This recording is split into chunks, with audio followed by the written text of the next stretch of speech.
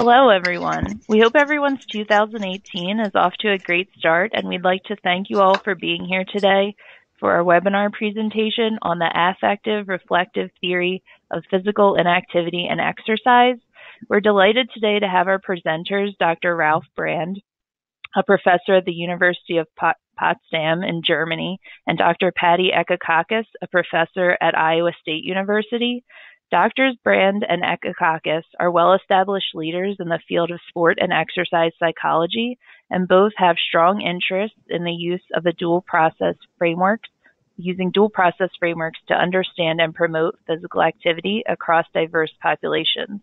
And that is what brings us here today to as our presenters will introduce their new theory, the Affective-Reflective Theory, or ART, of physical inactivity and exercise.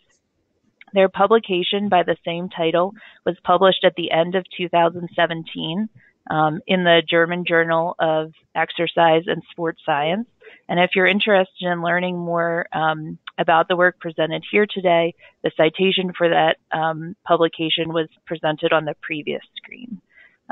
And before we get started today, I'd like to take a moment just to give some brief background about the theories and techniques of behavior change interventions SIG webinar series. We aim to hold 3 of these webinars per academic year, and this is our 3rd webinar of the 2017-2018 academic year. And these webinars are meant to disseminate advances in theories and techniques of behavior change interventions and to facilitate conversations and discussions about emerging issues related to behavior change led by leaders in the field of behavioral medicine. For those of you here today or listening to this recording at a later date, the TTBCI SIG is always interested in potential topics for these webinars, so feel free to contact any of the individuals listed on the slide here with your topics or suggestions. And next, I'd just like to introduce myself and the other individuals that were instrumental in organizing and executing this webinar. My name is Jacqueline Marr, and I'm a junior co-chair within the TTBCI SIG. I'd also like to thank our TTBCI leadership, not listed on the slide, for their help in organizing this webinar, which would be co-chairs Dr. Alston Baldwin and Dr. Susan Chakowski, and fellow junior co-chairs Dr. Paul Branscombe and Lauren Abrams. And I'd also like to thank Dr. Bethany Kwan for volunteering to co-moderate this session today, and I also want to give a special thanks to Ann Hahn of SBM, who has done a tremendous amount of work behind the scenes to make this webinar happen. Finishing up with a few housekeeping items, please note that all attendees are muted, and if you have any questions, please type them into the questions box, and we will address them at the end of the presentation. Please also complete the brief evaluation survey that will appear on your screen after the webinar has ended. Also, we will periodically have poll questions during today's presentation, and these questions will pop up automatically on your screen, so be on the lookout for them. And then lastly, our TTBCI SIG will be live tweeting today's webinar through SBM's Twitter account at Behavioral Medicine. If you're tweeting about today's presentation, don't forget to use the hashtag TTBCISIG or tag SBM in your tweets using their Twitter handle at Behavioral Medicine. And with that, I'd like to turn it over to Dr. Brand, who will kick off today's presentation. Thank you. And hello from Germany. Thank you from my side for having the opportunity to present the work I did together with Patty Ekkekakis. As you see on our first slide, you are awaiting 4 sections. Next slide, please. Patty Ekkekakis and I decided that I would have to start now with giving you a very brief introduction into dual process theory. We'll learn something about type 1 and type 2 processes on a more general level. So this is sort of gray theory before Professor Ekkekakis will introduce will introduce you to affective response to exercise and affective valuation as a type 1 process, and you will read the 2 remaining sections here under C and D. So let's start with section A. Next slide, please. And some background info from where we started thinking about ART, affective-reflective theory of physical inactivity and exercise. Most of you who work with clients who do interventions into physical inactivity might be familiar with theories of health behavior change and health maintenance. Now, most of the theories you might know right now can be summarized by a few thoughts. We refer to a family of health behavior change theories under the umbrella term of social cognitive theorizing. Next slide, please. Example theories are theory of planned behavior, social learning theory, or self-determination theory. All these social cognitive theories focus on how people reflect on their thoughts and on their feelings. All those theories, or most of these theories, are related to the beliefs people have about their actual state and about the future.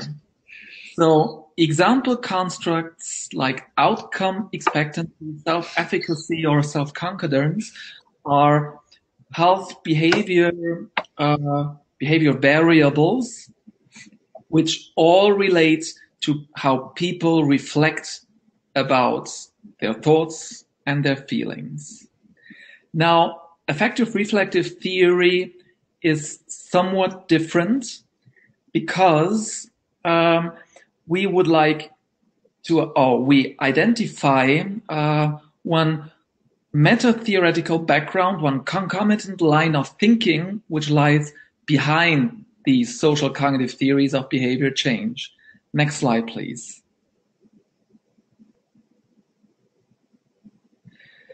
Most of these theories have one underlying thought, which is that most of these theories assume unbounded rationality in people's behaviors and actions.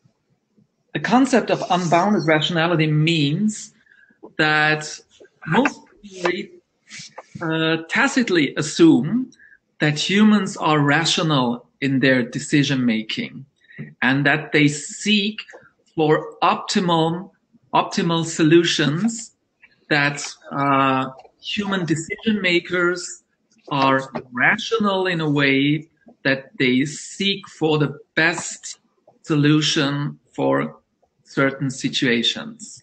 However, next slide, please.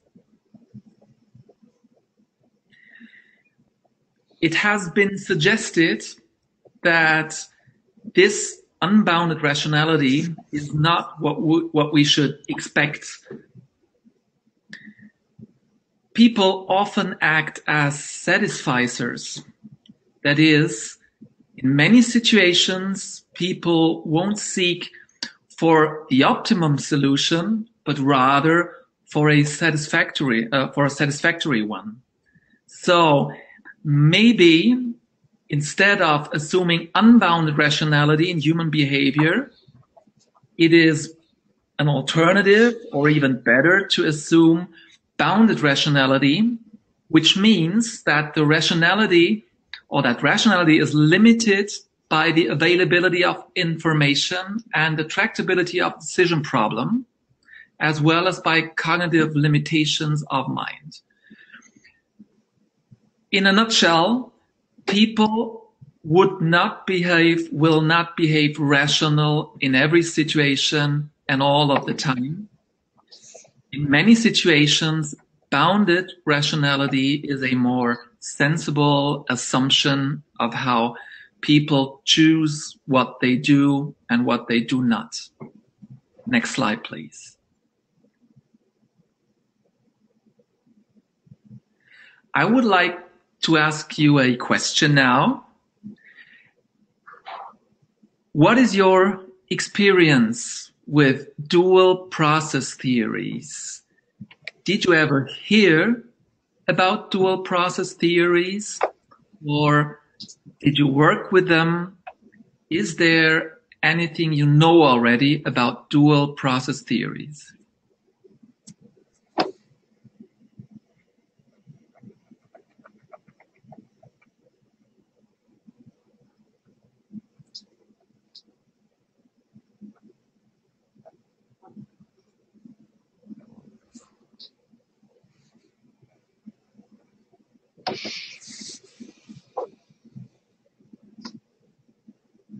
Okay, thanks for your feedback.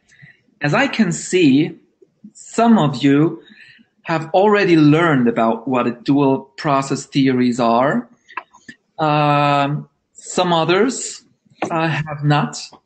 So let me give you one very, very brief idea about the general framework we're working with before you will learn a lot more about it in the next sections. Next slide, please.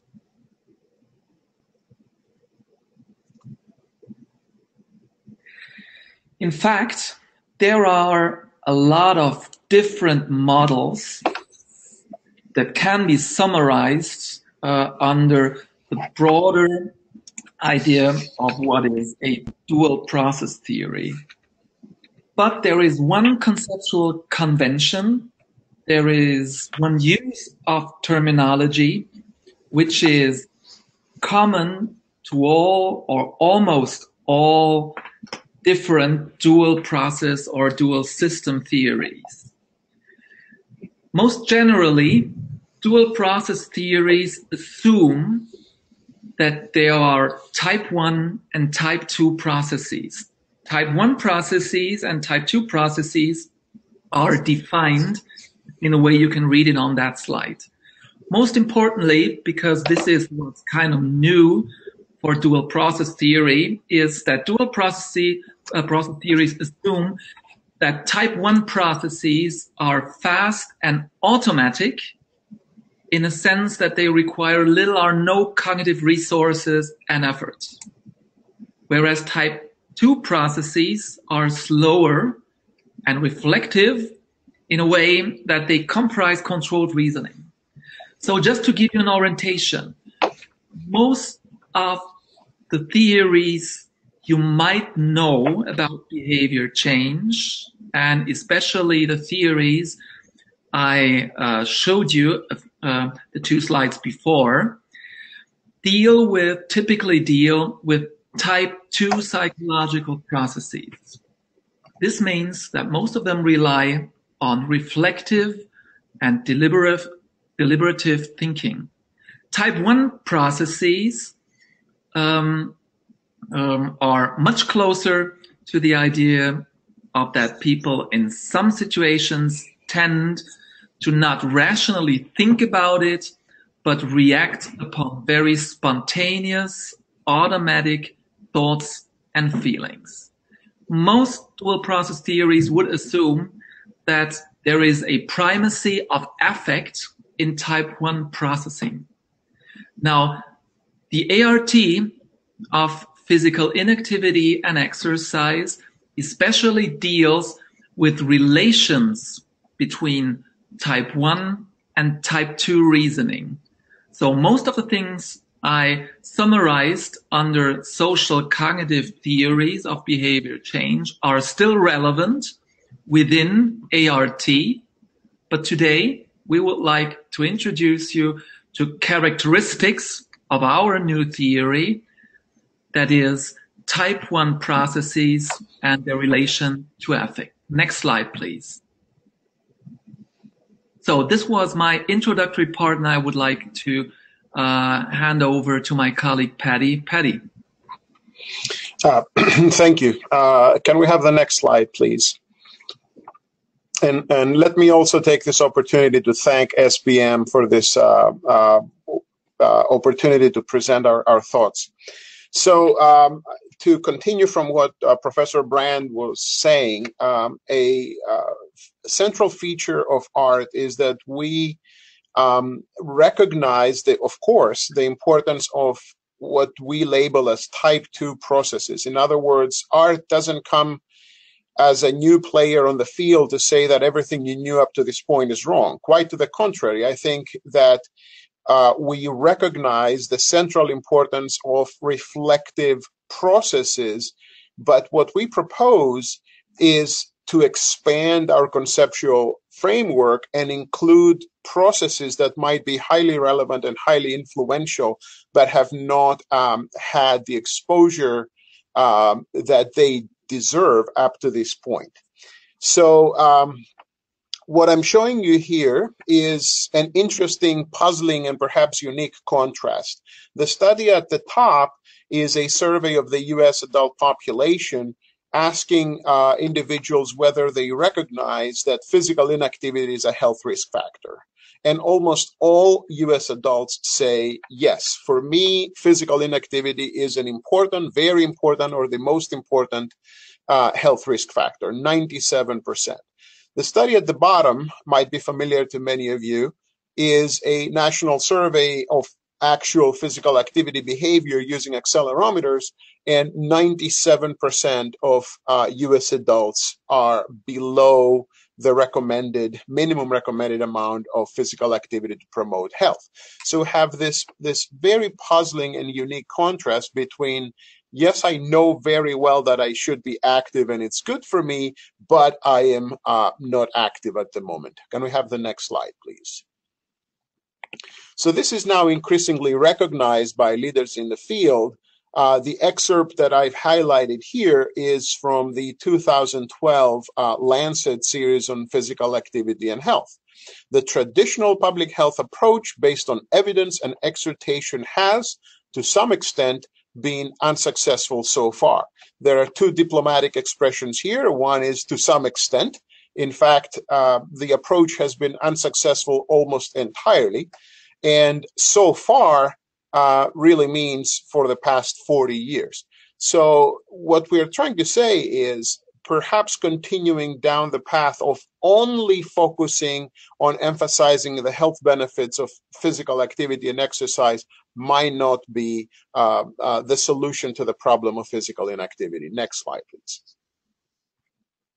So several years ago, I was fascinated by a paper that was co-authored by my esteemed colleague, Professor Brand, because it highlighted this fascinating concept of a conflict between a reflective system that says exercise is good for me, I should be doing this, or I should be doing more of this, and then an impulsive system, a non-rational, non-analytical, reflective system that says, yeah, but in the past, when I've tried this, it didn't really feel that good, or it was painful, or it was embarrassing, or it was unpleasant. Next slide, please. So we have come up with this concept of affective valuation. And the concept of affective valuation implies that through experience, through multiple exposures to exercise or physical activity opportunities, people develop this association of the concept of exercise or physical activity with a negative or a positive valence. And that concept, that affective valuation, we presume, is at the core of type 1 processes, consistent, as you heard before, with several other dual process models. As Professor Brand will explain, we presume that art is what is known as a default interventionist dual process model, in that it assumes that the first thing that happens when the stimulus concept of exercise or physical activity pops into your mind is the function of the type 1 processes. And because of that, everything that follows, the type 2 more reflective, slower processes that follow, could be colored by or could be influenced by the type 1 process that preceded them. Next slide, please. So our concept of affective valuation is based on heavily on a notion that was developed earlier by Antonio Damasio and his co-workers called the somatic marker hypothesis. I will not take the time now to go into this, but I wanted to bring this up if you're not familiar with it, and highly recommend that you read some of Damasio's work. So the idea is, again, that through multiple prior experiences with a certain behavior, you develop this innate association, innate link between the behavior and a certain, what Damasio calls feeling, that then, upon recall of that idea, of that behavior, you tend to have an immediate reconfiguration or reappearance of a softer, milder version of the feeling you had the last time you engaged in that behavior. Next slide, please. So a simplified version of what we presume is happening is that we have people who have perhaps remained sedentary over long periods of time. At some point, their bodies have changed, perhaps profoundly. They attempt to engage in exercise. They derive negative affective experiences. They try that perhaps a few times. They start to form a negative affective valuation for the stimulus concept of exercise or physical activity. And that comes with a negative disposition, a negative behavioral tendency. That over time leads to avoidance and a perpetuation of a vicious cycle. Next slide, please. So one of the problems that we have in disseminating these ideas is that if you look at exercise psychology and behavior change books, by and large, there's a predominance of the notion that exercise makes people feel better. Next slide. So I will go through a few fun slides to suggest that perhaps that idea is unwarranted. So this is from a national survey in the UK. The first question is that was asked of 2,000 UK adults was whether they would engage in exercise if they knew that their life depended on it. And 62% said that they wouldn't. In the second question, they said, do you think that exercise is fun? 4% of adults in the UK said, yes, exercise is fun. Next slide. This is an assortment of I hate to exercise or cardio sucks or similar merchandise. Next slide. This is from a Time magazine piece that made a lot of noise a few years back because of its cover, The Myth About Exercise. The idea that exercise is not going to help you lose weight. But for me, more interesting was the actual content of the article. So just to read a little bit and you will get the idea. On Wednesday, a personal trainer will work me like a farm animal for an hour, sometimes to the point that I'm dizzy, an abuse for which I pay as much as I spend on groceries in a week. Thursday is body wedge class, which involves another exercise contraption, this one a large form wedge, from which I will push myself up in various hateful ways for an hour. Friday will bring a 5.5-mile run, the extra half mile, my grueling expiation of any gastronomical indulgences during the week. So even though this is not hardcore science, it is important for me to show you how exercise is often portrayed in popular media. Next slide. So we think of it in a very broad sense, the affective experiences that people derive from exercise in a very broad sense. The first picture here shows what I like to describe how our kids come from the factory. This is the default configuration. They run around all day at very high intensity levels, and it's constantly with a smile on their faces. Next slide. At some point, things start to change. And we have to start now asking ourselves, how do we manage to wipe that smile off the kids' faces? Because that is what happens over time. So this is one way we manage to do that, by imposing on them a concept, an idea of physical education that does not take into account pleasure and enjoyment. It's regimented, it is performance focused, it is fitness focused. We've started to attach issues of morality to the notion of exercise and fitness. Next slide, please.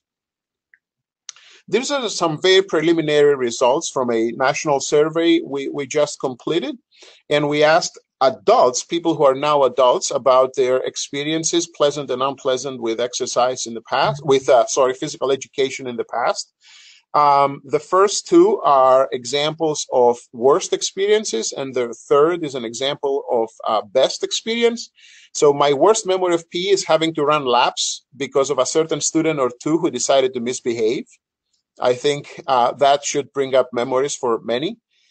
The second one, doing basketball, I failed to make a basket 3 times in a row, and this reduced my grade. And the last one, remember, is an example of a best memory. The day the doctor excused me from gym was the best day of my life. So think about those things. Next slide. Then we get into youth sport. Next slide. Where we have the massive problem of dropout, and this is from results from a systematic review on the reasons for dropout from youth sport. The number one is not fun. Number one reason for getting into youth sport in the first place is because of fun, but the number one reason of dropping out is not fun. Next slide. And then we get into adulthood, where we really manage to screw things up by painting a picture of exercise as some type of punishment for gastronomical indulgences, as the example showed before. Next slide. And as you will see, it is really very, very easy for exercise to induce negative affective responses. On the left-hand side, you see the relationship between exercise intensity and the percentage of people who say that they feel better. You see how quickly that declines to almost zero. And on the right-hand side, it's the relationship between exercise intensity and the percentage of people who feel progressively worse. And you can see how quickly that rises to almost 80%. Next slide.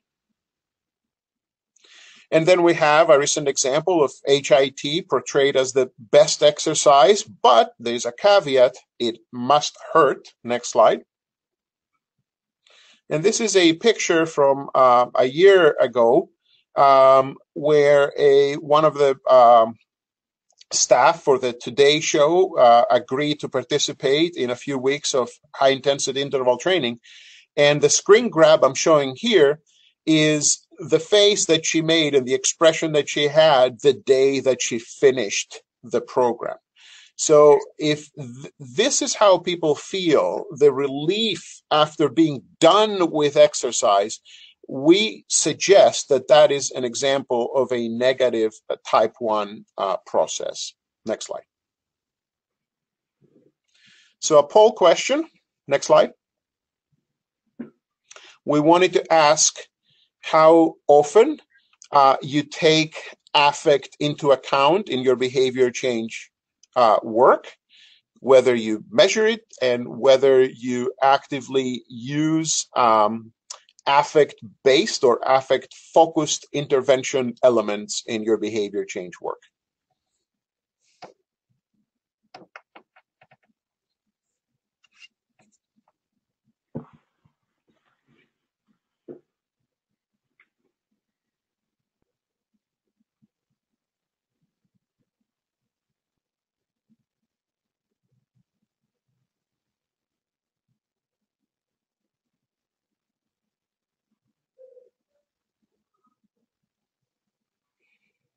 I think that's probably enough time.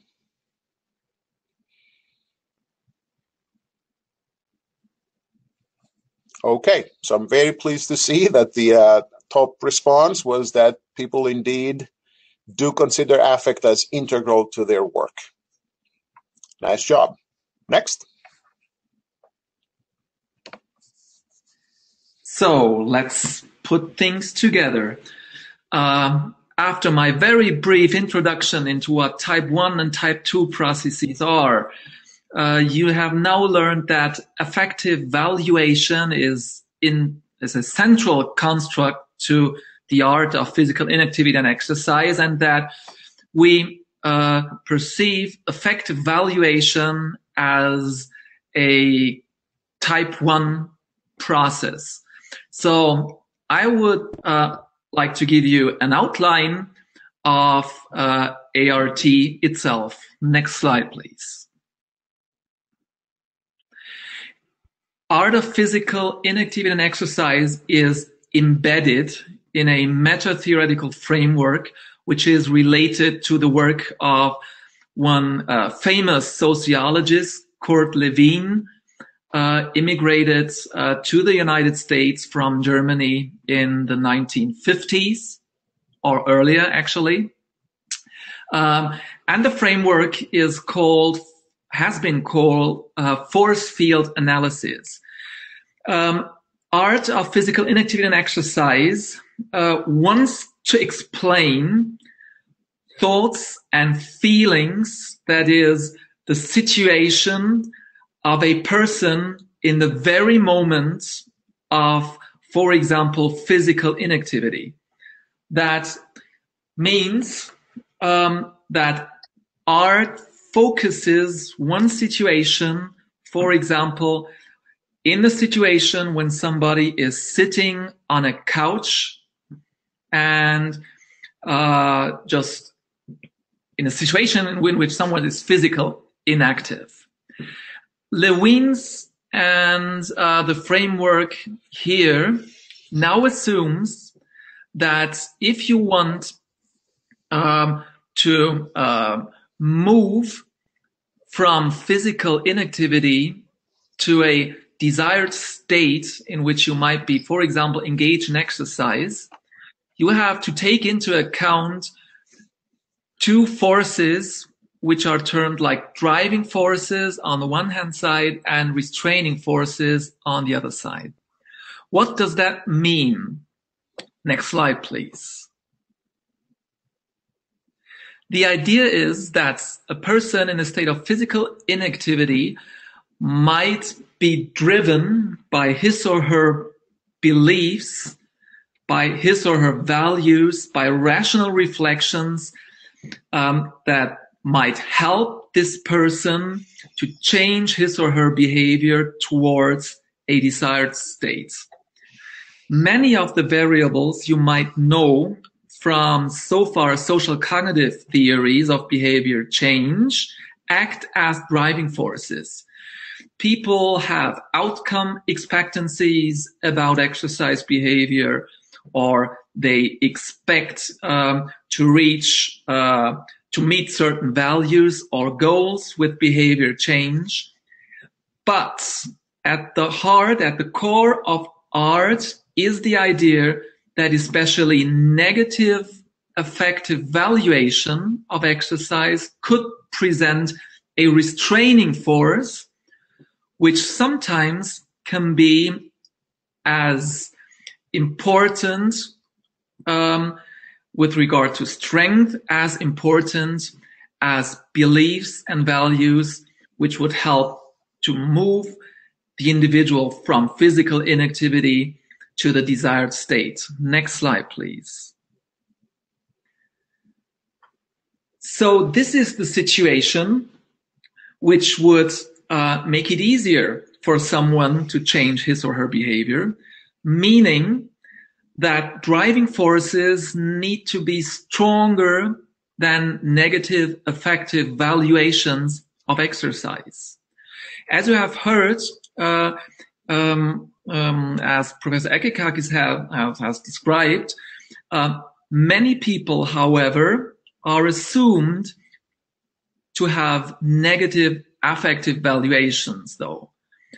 So art specifies how these two forces, driving forces and restraining forces, relate to each other, and it identifies or specifies situations in which behavior is rather driven by affective valuation and type 1 processes, and the situations in which type 2 processes, that means rational reflection, have more impact on behavior. Next slide, please. This is a summary of art. And I would like to explain you or say a few words, summarize a few things from the left to the right. Art, or imagine a person who is sitting on a couch in a state of physical inactivity. An exercise-related stimulus then can be an internal stimulus, which is something like, I remember that the doctor told me that I should go exercising on a regular basis. An external exercise-related stimulus could be the advice by a wife or husband who tells you that you should get up now and start exercising and do something. These exercise-related stimuli trigger the type 1 process in a form that automatic associations based on what you have learned previously, that is, on encoded affect and cognition, that trigger automatic associations which would result in an automatic, spontaneous, automatic affective valuation as defined a few slides earlier. This automatic affective valuation is connected with an action impulse. An action impulse is like a behavioral urge, something which may give you or which may drive you to action, to initiate action, but which will not always result in behavior change immediately, because under the condition that the individual has enough self-control to regulate his or her behavior deliberately, to reflect upon what he or she is doing at the moment, and to rationalize about, for example, consequences of behavior change, then the automatic affective valuation will be followed by a reflective processes, by reflective evaluation of the situation. So reflective evaluation contains many of the thoughts and feelings and patterns of thinking and feeling you might know. Like, for example, one's automatic affective valuation could be negative, but as you are relaxed and have the time and the opportunity to think a bit, you might remember that you had already the intention to go exercising now, that you have enough self-efficacy to believe that you can really do it. So then the action plans might be discrepant or different from the action impulse. So art of physical inactivity and exercise specifies situations in which type 1 processes have a pretty good chance to lead us to the desired state, to help us changing our behavior. But it draws attention to the situation in which type 2 processes won't be as effective as they could be, because self-control resources are depleted. This is a very brief outline, and we invite you to read a lot more about the theory in the article, or in the cited article. Next slide, please. I would like to just give you an impression about how we studied and how we do studies with regard to art. And this is a study which is just out of the laboratory here in Potsdam. Most principally, we research the theory and have researched the theory in the following way. We try to measure people's automatic affective valuation and their reflective evaluation with measurement technology that you might be familiar with or not. We use implicit reaction time-based testing for approximating what we have termed to be the affective valuation of exercise, and we ask people with regard to their reflective evaluation. What we did in this experiment is that we randomized participants to two conditions. Half of the participants underwent manipulation in a way that we try to diminish, to lower their self-control resources. We tried to move them into a state of what has been termed ego depletion, a state in which people have not the energy to think a lot and not the motivation to rationalize.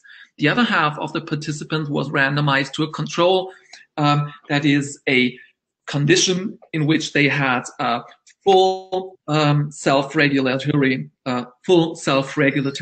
resources. Next slide, please. After manipulation, we observed people's or participants' decisions in a way that we observed which handle or dumbbell they would take in order to do a quick exercise, to perform a quick exercise, and we wanted to operationalize their willingness to expose themselves to physical strain. Next slide, please. What you can see here is a rather complicated 3D visualization of the data. Next slide, please. I would like to explain or just summarize the main findings here. What we find in experiments in which participants have lowered self-regulatory resources is that behavioral choices are predictable only in the condition of these lowered self-regulation resources. And what we can typically see here is that in a state of ego depletion, people tend to follow their action impulse. That is, depending on their affective valuation in the condition of ego depletion, people will act according to their automatic affective valuation. And only in situations in which they have the opportunity and the capacity to deliberate, in which their self-regulatory regulatory resources are not depleted, they are able to override, to transform possible negative automatic valuations into action plans that might lead them towards the desired states. Next slide, please. Patty. Okay, so I will take over and show you some examples of relationships between affective responses and exercise or physical activity behavior, as well as some examples of intervention studies. We are a little bit behind on time, so I may not have the opportunity to show all of them to you, but the slide set will be available. And it contains references to the studies that I intended to show you. Next slide, please. So I wanted to start with an example of an intervention, masterful intervention that tried to create this positive affective evaluation, a positive somatic marker, in this case for a product. And the ad that you see is actually decades old, and it shows how ahead of us some parts of the industry were. And we're essentially playing catch up on marketing methods and marketing sophistication. So the example that you see here generates a positive visceral reaction by this beautiful imagery, portrayal of freedom and wide open spaces with a particular brand. Next slide. Absorb the contrast between the previous slide and this slide. This is an example of how the American Heart Association tries to convince you to be mindful of your heart health. And you will see a typical example of a type 2 process approach, an overload, an overwhelming amount of very detailed and very specific and very technical information, clearly appealing or trying to appeal to your type 2 processes.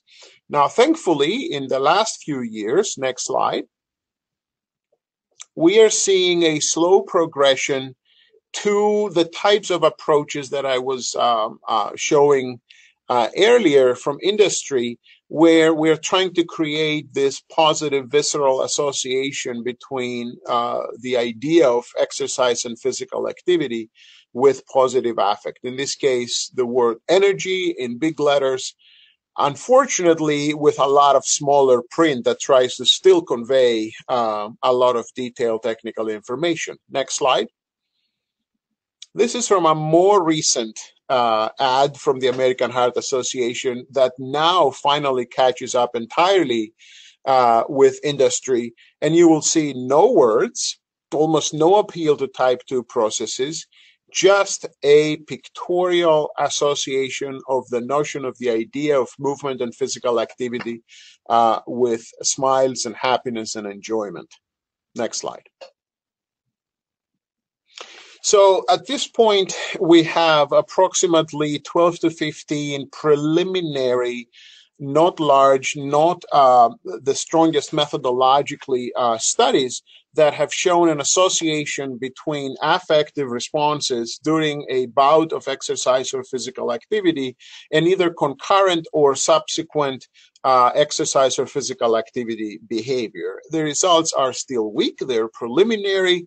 The methodologies have a lot to be criticized about, but it's a start, it's a beginning, and the results are promising. Next slide, please. So this is an oft-cited study that was done at Brown University. So there was an initial exercise bout.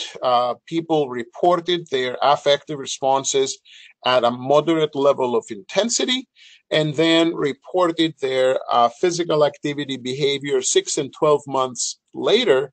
And you will see that each unit improvement in the scale that we use to measure affective responses was associated with 29 and 21 additional minutes of at least moderate intensity physical activity at 6 months, and 15 additional minutes of physical activity at 12 months. Next slide.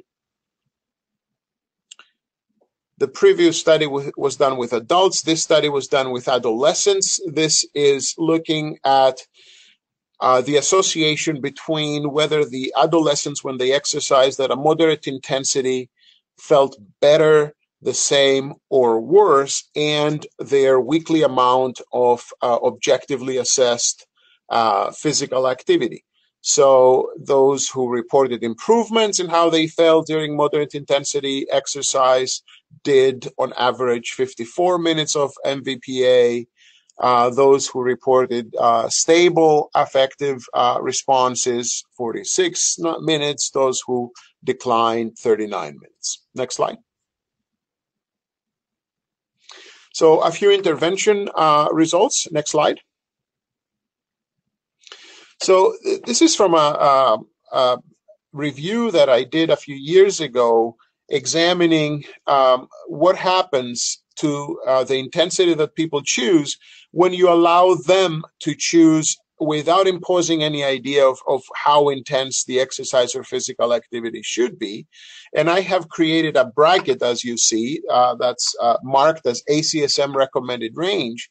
And you will see that the vast majority of the cases in studies in which people were simply allowed to self-select their own intensity, they self-selected intensities within the ACSM recommended range. So it might not be necessary to then impose a specific recommendation on them. Next slide. This is from a simulation in the lab in which we brought in women, adult women who had been sedentary for at least a year, but in many cases for several years. And we allowed them to have complete control over the speed of the treadmill. That is shown in the red line, and you will see that they chose intensities, 84% of maximal heart rate at the end of this 20-minute walking bout, which is plenty of exercise to stimulate the cardiorespiratory system and produce health and fitness adaptations. But then we brought them back a second time, and we sped up, without telling them, we sped up the treadmill by an additional 10%. So imagine if they chose just 2 miles per hour, which was common, we sped things up to 2.2%. So it's almost imperceptible. But that led to an almost near max intensity of 91% of maximal heart rate. Next slide. And interestingly, when the women self-selected their intensity, they felt good throughout without any decline over the course of the bout, whereas, next slide, when we sped things up by just 10%, they obtained a very different affective experience from that whole process. I think I'm going to stop at this point. I have a few more examples, but we were a little behind on time, and I do want to allow as much time as possible for questions from all of you. So thank you again for the opportunity to share our ideas. Thank you very much, Patty and Ralph. This is Bethany Kwan. I'll be moderating the question portion of the webinar today. So if anyone has questions, please pose them in the question box, and I can answer them or pose them. All right. So it looks like we have a question from John Anderson saying, are you aware of any online programs one might do a master's program in this subject to learn more about how to incorporate this work into one's own activities? So I can take that from the US side. I'm not aware of any master's programs or online master's programs. One thing we need to emphasize and highlight is the recency of the kinds of ideas that we are proposing. So usually to get to the point of formulating an educational curriculum, you need a certain amount of time, or 5 or 10 years, for the ideas to disseminate into journals and then into textbooks, and formulate a knowledge base that is sufficient to sustain an educational curriculum. So we're not quite at that point yet. The ideas we're sharing are quite recent in the literature. And then Patty, as you anticipated, a question is, would you suggest that your proposed theory can apply to other health behaviors like dieting? So Bethany and I are smiling because we had that conversation over email yesterday.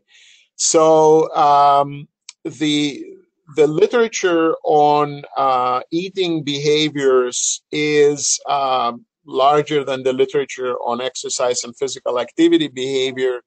And the notion that eating behavior is driven in part by what they call hedonic factors that interact with rational thinking, that idea has been around in the literature on eating behaviors for quite a while. So they're slightly, in fact, ahead of the physical activity and exercise literature in that regard. So the short answer is yes, the principal idea of the dual process framework definitely applies to other health behaviors as well. Few words from my side on that. In addition,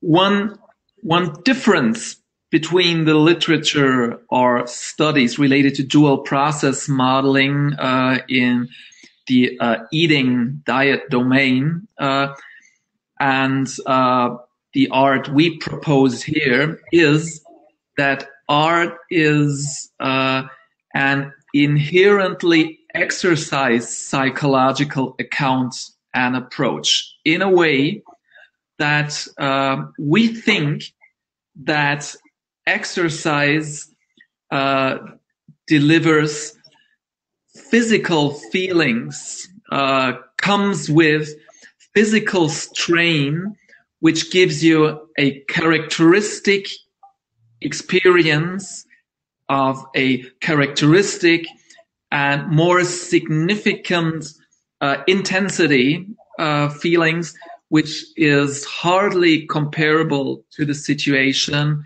in which you eat something you like, or yes, eat something.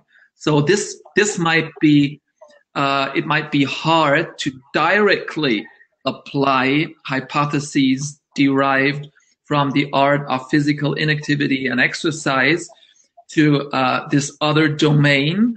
But the more general framework of dual process theorizing is applicable to this domain, of course, too, and you will find several articles which have been published on dieting, eating behavior in the past, let's say, 10 years, not more, because dual processing is an idea which has appeared only recently in literature regarding health behaviors.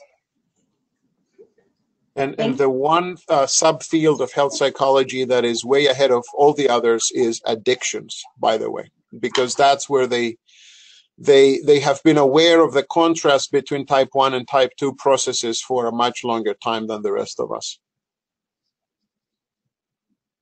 So I see a couple people have posed more than one question, but to give everybody a little bit of an audience, I'm going to jump around a little bit. So Paul Branscombe asks, it seems like you're treating physical inactivity and physical activity as two sides of the same coin. Have you considered treating them as two separate behaviors, though they might have different underlying forces? Hey, will you start? I think I'll let you take that one. Okay. Regarded from published literature on physical inactivity and exercise, it has been proposed that these two behaviors are different. And the reason why colleagues proposed that these two behaviors might be different were that theories from social cognitive theorizing were not able or were suboptimal in explaining why people stay physically inactive. For example, if you're sitting on a couch or sofa, it is not reasonable to assume that people have the intention to remain sitting and remain in a state of physical inactivity. It just happens. It is there. So this was the reason why some colleagues suggested that those two behaviors should be treated separately. Now, the idea from or with art of physical inactivity and exercise is that indeed these two behaviors are two sides of the same medal. This means if you assume that that affective valuation represents sort of a restraining force to the driving forces, for example, intentions to change one's behavior on the other side, and that there is not an imbalance, but sort of a steady state between driving and restraining forces, then indeed you would assume that the same theory, art of physical inactivity and exercise, can be used to explain why people remain in their present state of physical inactivity whilst others manage to change their behavior. So indeed, this theory, art, tries to explain both sides of this medal and exceeds or might go further than other theories in the field so far with regard to this aspect. So we are at the end of our hour. Patty and Ralf, are you okay sticking around for a little bit longer to answer a couple more questions? No, absolutely. We are definitely available. Okay. Yes, so thanks let's for the keep going opportunity. then. So let's see. So Andy Daly-Smith says, great presentation. Does exercise damage the physical activity brand if individuals engage in exercise and have negative affect? So if exercise is branded as physical activity and therefore we talk about being physically active, so is there sort of an association in the terminology that we're using? Can I start, Ralf? So, of course, you know, it's not exercise in general. I would hesitate to say that exercise hurts the physical activity brand, but I can definitely see the point in saying that certain variations of exercise or certain portrayals of exercise hurt the physical activity brand. So one giant problem that we have had as a field or a subfield of health promotion is that we have never seriously considered the marketing aspects of our messaging, of our physical activity recommendations, of our exercise prescriptions. So to a large extent, a lot of the damage, unfortunately, doesn't come from outside sources. So, you know, gyms or chains of fitness facilities or that sort of thing. In our case, a lot of the damage and the missteps in the marketing process or approach are what I call endogenous. They come from within. It's when we have people speaking off script from within the field and portraying their own beliefs, their own passions, their own unique interpretations or unique interests, and capturing the attention of the media and creating a lot of media noise, and then portraying notions or versions of exercise that take us away from our effort to build that very difficult to build association between exercise or physical activity and positive affect.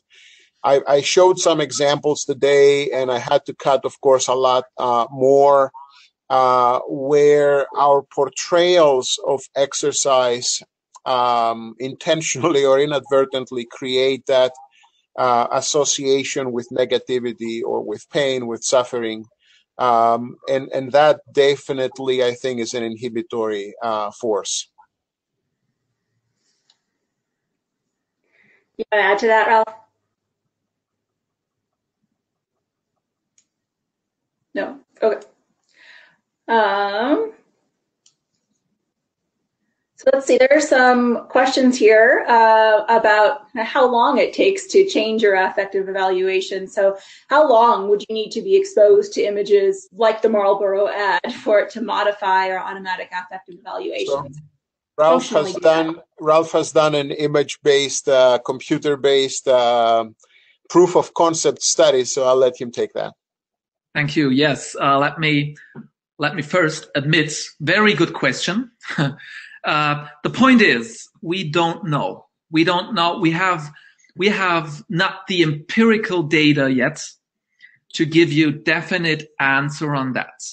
But I can give you an impression about the studies we had so far and an impression about how I evaluate literature on that case.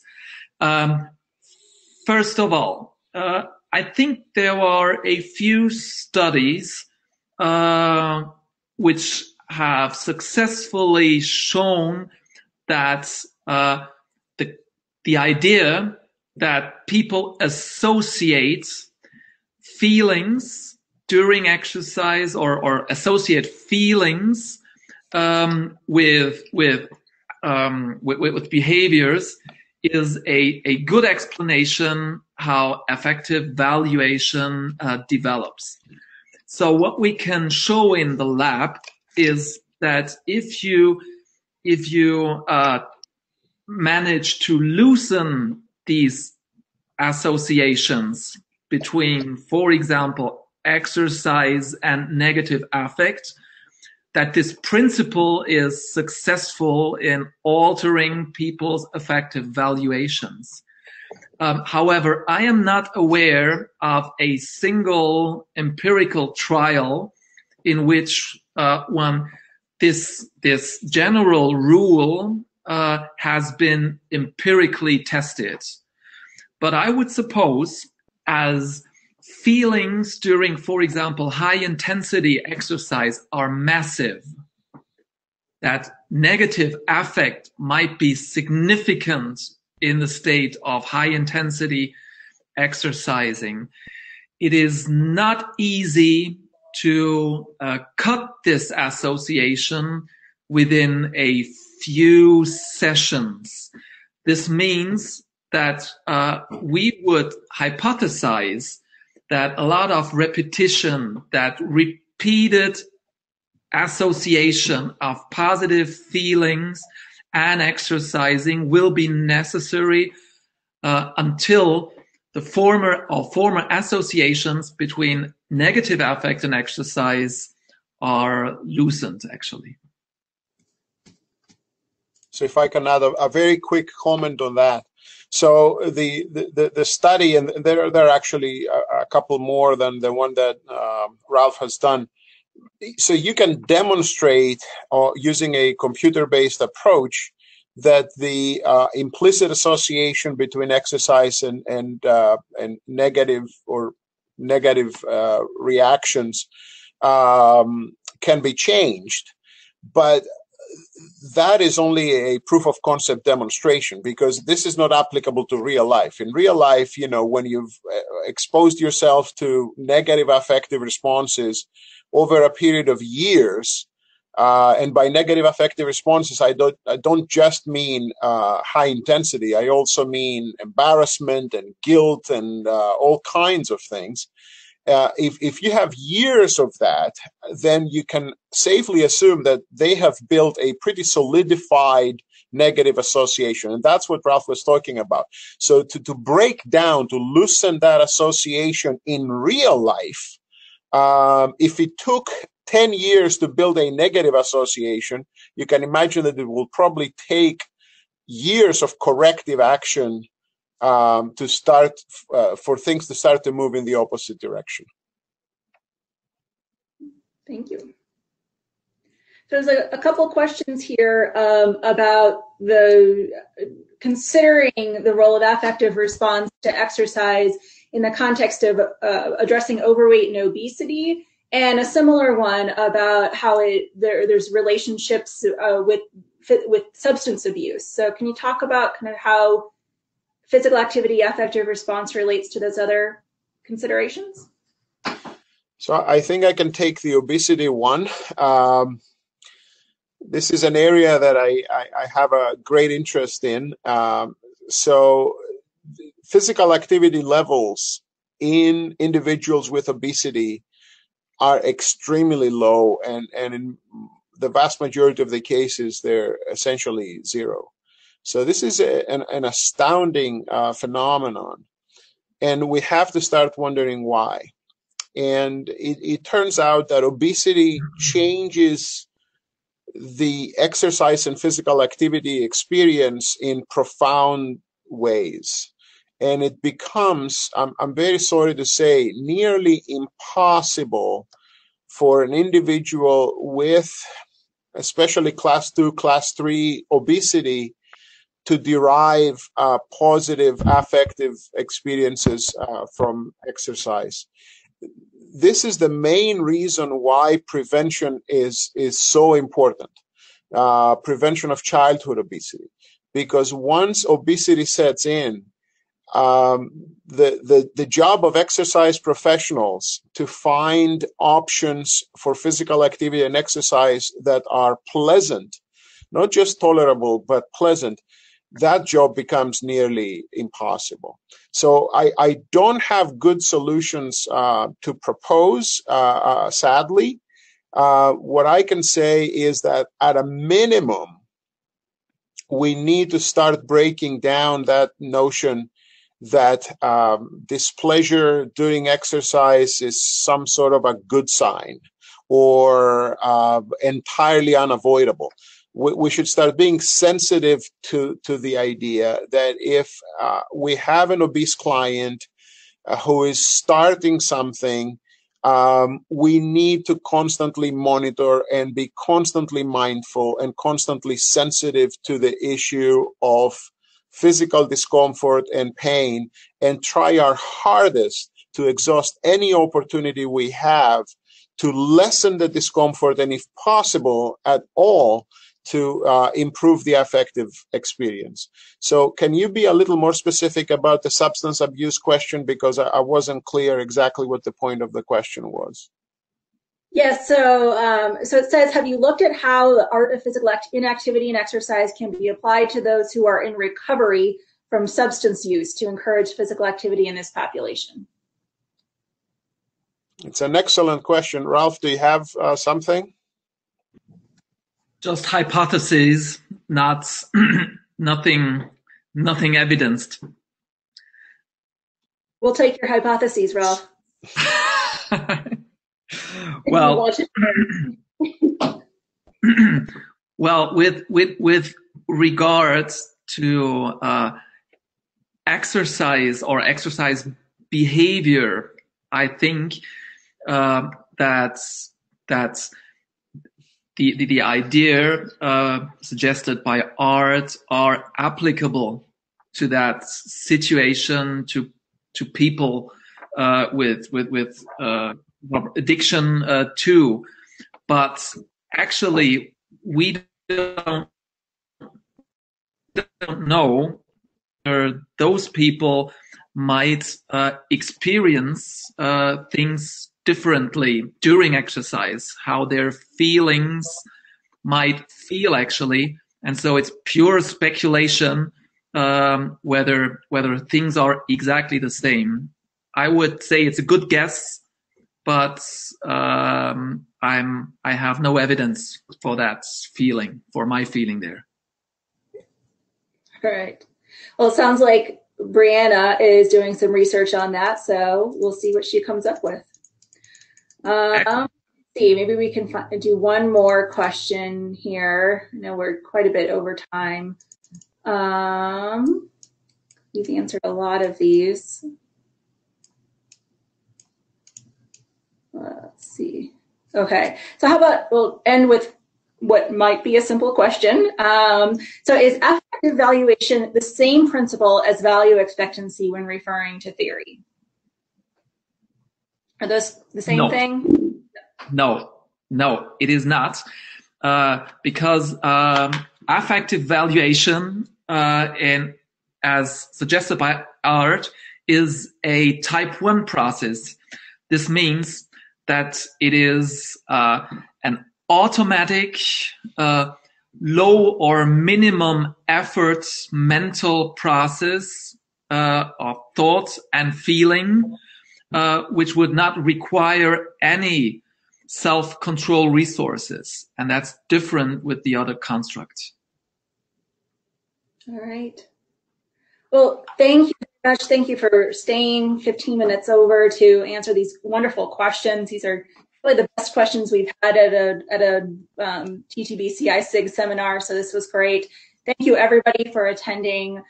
Thanks, Jackie and Anne, and especially to Patty and Ralph for your willingness to present today and share your hypotheses. And thank you so much for the opportunity. Thank you to SPM. Thank you for the wonderful attendees and their questions, and to all of you who helped coordinate. Thank you. Thanks.